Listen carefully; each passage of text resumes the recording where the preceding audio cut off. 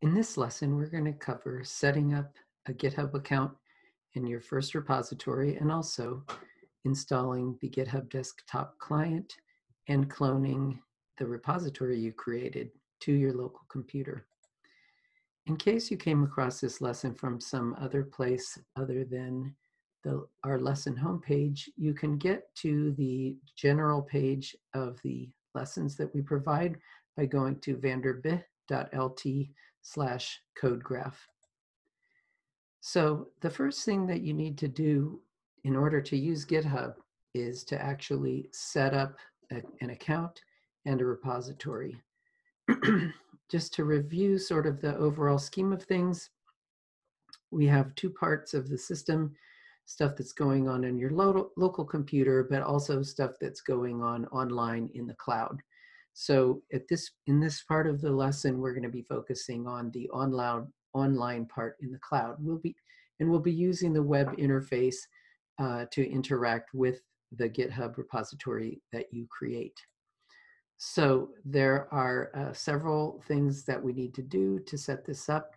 The first thing that you need to do is to get a GitHub account by going to github.com.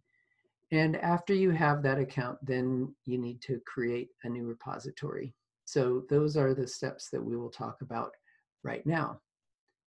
If you go to github.com, it'll look something like this.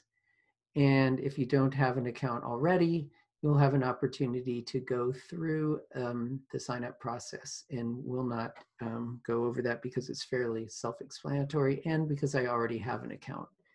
So if you already have an account, then you can go through the sign-in process. When you log in, you won't see as much stuff as I see here probably if you're a new user, but you should see a button over in the left by repositories that says new.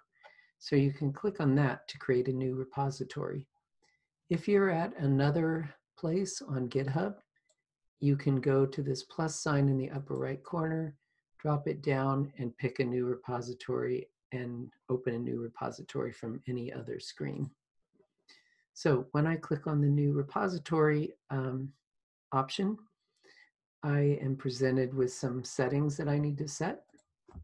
The repository name needs to be unique within your GitHub account, but it doesn't have to be globally unique. So as long as you don't reuse the name of another repository, that's okay. So I'm going to call this project 1. If I want, I can add a description.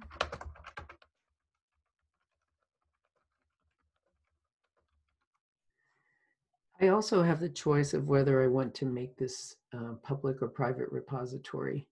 There are some limitations on the number of private repositories you can have, but you can have an unlimited number of public repositories. Since I don't care whether anybody sees this or not, I'm going to go ahead and let it be public. Then we want to check add a README file. We'll talk more about the README file and what it's for later, but you definitely want to have one of those. Gitignore is another possibility. If you are going to be writing code, then it's probably a good idea to add a gitignore file. You have the choice of a number of different programming languages. What gitignore does is to basically ignore some of the housekeeping files that you produce and don't really want to publish to GitHub. So when you're working on your local computer, if it has some sort of useless files that are needed just for managing the software, the templates, the gitignore templates are smart enough to know which files to ignore. If you're not using this for coding, you can just ignore it. The other thing is a license. It's a good idea to choose a license.